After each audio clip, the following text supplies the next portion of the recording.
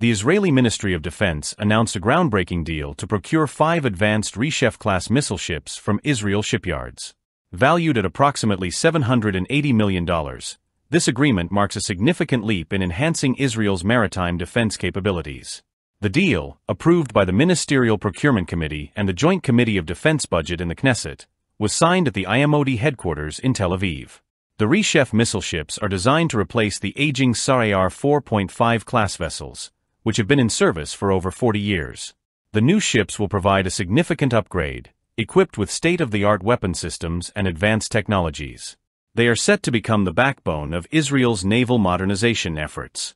The Reshef-class corvettes are larger and more powerful than their predecessors, measuring 76 meters in length and displacing about 1,000 tons, offering improved stability and operational capacity. While specific details on their propulsion remain undisclosed, they are expected to incorporate modern and efficient systems, ensuring enhanced performance.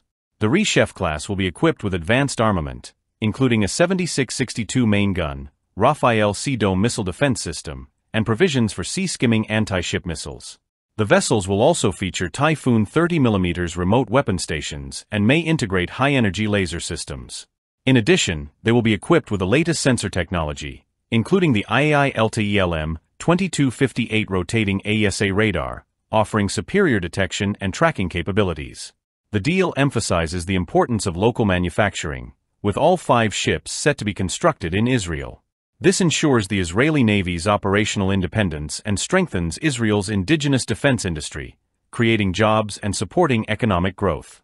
The Reshef-class ships will address modern maritime threats, providing a broader range of capabilities, including combat operations, maritime security, and the protection of Israel's exclusive economic zone and offshore infrastructure. Construction is set to begin by late 2023 or early 2024, with the first vessel expected to enter service by 2027. This agreement is a major step in Israel's continued investment in advanced military technologies, ensuring the security and stability of its maritime domain for years to come. The Reshef-class missile ships will play a key role in maintaining Israel's position as a leading military power in the region.